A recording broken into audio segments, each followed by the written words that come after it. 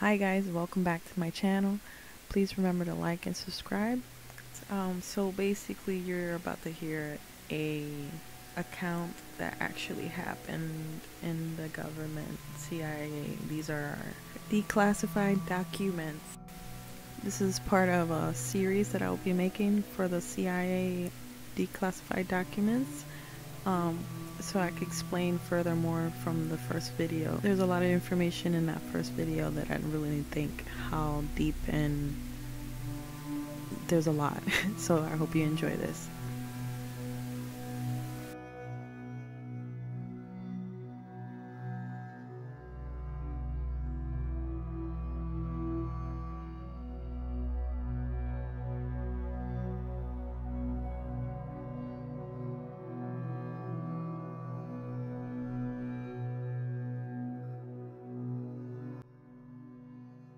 There is, indeed, an island at the Indian Ocean coordinates.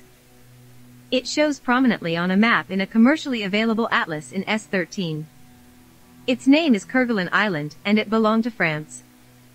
The outline of the island, as shown in the atlas, does not bear much resemblance to the price drawing, reproduced in one of the SRI reports. We seem to have both hits and misses, here. ___________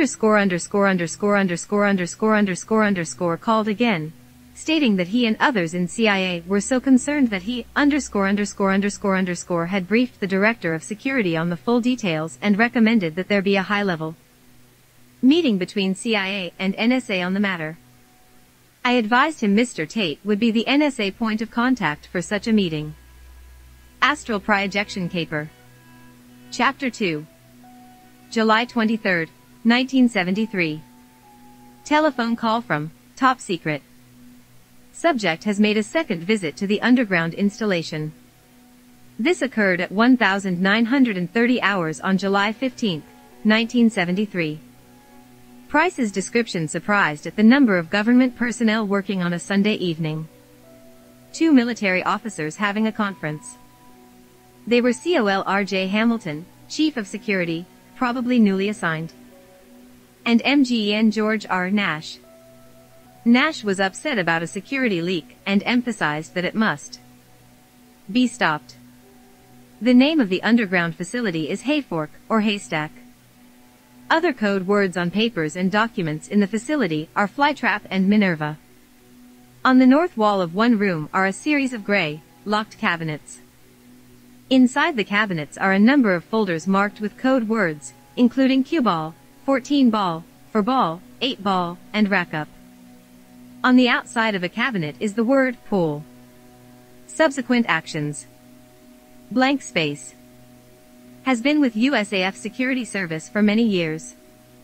I know him only. Sheet of paper, continued on another sheet, and continued this process until several separate sheets had been filled in, and subject had returned to his starting point.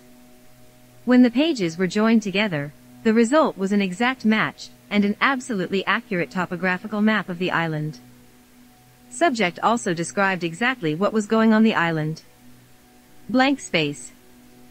There are not now, and so far as CMDR long determined, never have been people assigned to the facility, with the names of Hamilton, Nash, or Long as claimed by Price. No one CMDR long contacted at the facility admitted to recognizing any of the so-called code words seen by Price. A guide escorting CMDR long on a tour of 2 of the buildings volunteered that this is our Haystack facility. The results of some independent actions I have taken over the past several weeks to confirm/deny the validity of the Price/Swan information. Missing paragraph. There was an NRL experiment run at *** circa 1969 to see whether CVAs could be tracked via moonbounced signals. The equipment employed at blank space was called the Haystack installation. It probably is still used by the Navy, but presumably NSA doesn't know what for. Blank space.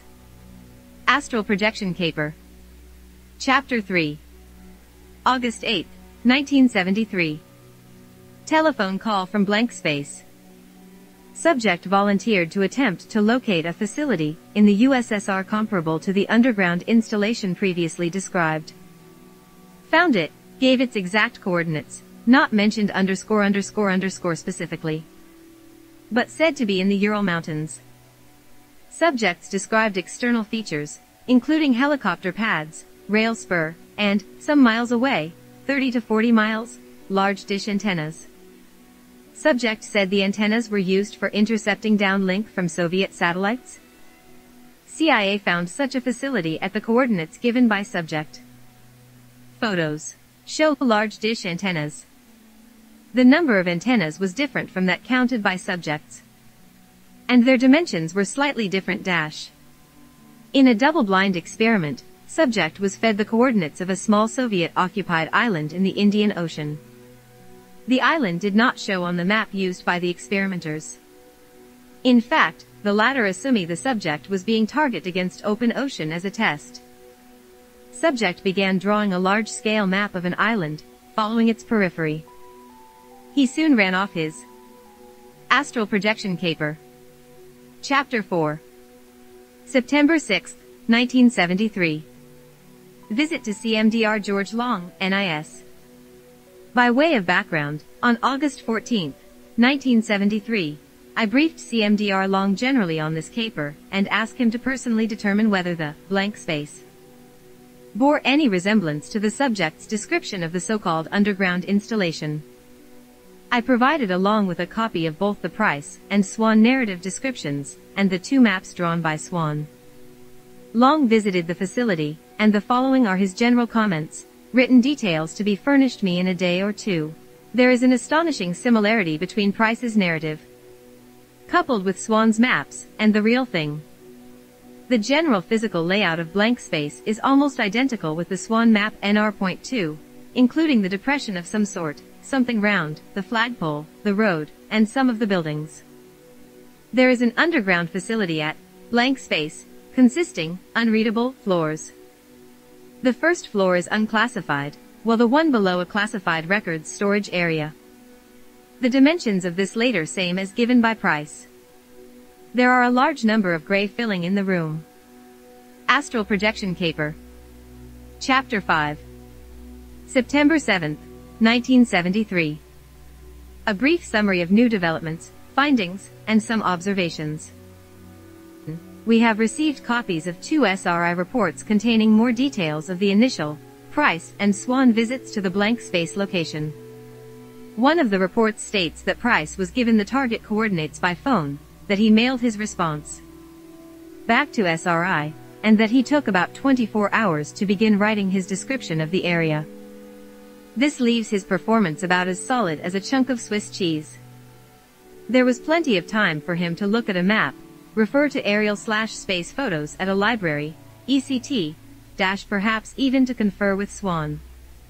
2. The SRI reports contained the coordinates of the Ural Mountains and Indian Ocean targets.